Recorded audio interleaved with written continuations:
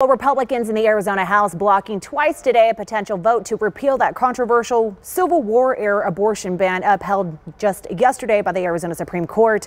Now, some Republicans want it repealed, saying they'd like to go back to the 15-week limit that was passed back in 2022. Now, if it does take effect, it would be among the most restrictive in the U.S., banning most abortions in the state. Arizona's House is controlled by Republicans, and that's why some of them crossed the aisle to bring the matter to a vote.